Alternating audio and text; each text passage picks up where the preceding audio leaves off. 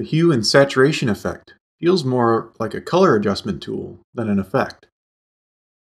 When activated, a color wheel-like control is available on the image.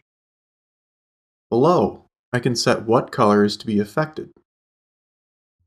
The circle down here that's filled in represents the currently selected color.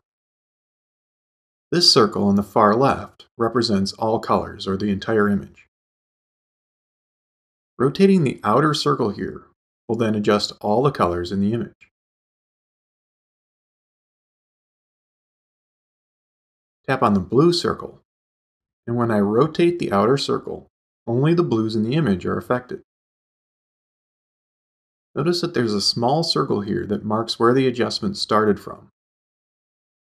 Return here if you decide to not make a change.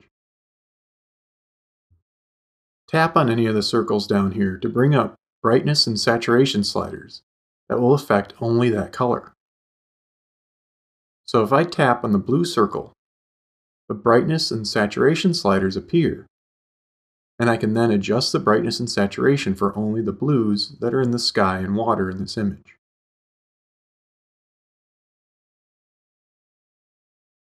Select the yellow circle, and I can adjust the saturation and brightness of the yellow in the sun rays and clouds.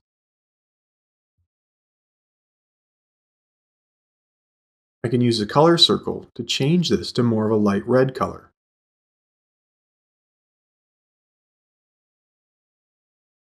So I can go through here color by color, making adjustments to the hue with the color circle, or adjust the brightness and saturation sliders of the selected color range.